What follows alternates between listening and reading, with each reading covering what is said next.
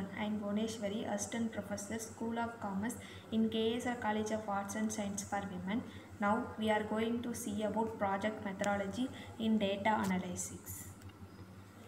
Data analysis is a process for obtaining raw data and subsequently converting it into information useful for decision making by users. Data is collected and analyzed to answer questions, test hypotheses or disprove theories. Then trend analysis.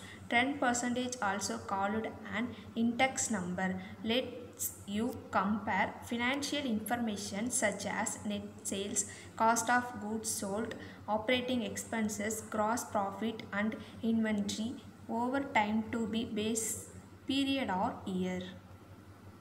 The next one is percentage and trend analysis.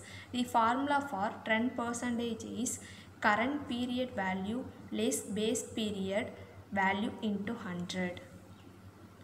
The next one is numerical evaluation.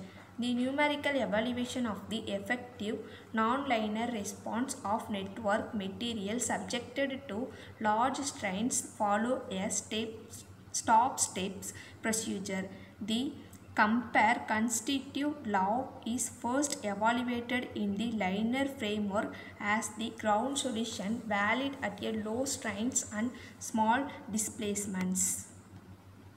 Then justification. Research justification refers to the rationale for the research or the reasons why the research is being conducted, including an explanation for the design and methods employed in the research. Then interpretation. Interpretation refers to the process of making sense of numerical data that has been collected, analyzed and presented through finding thread of uniformity that lies beneath the diversified research finding and thereby forming generalization and theories.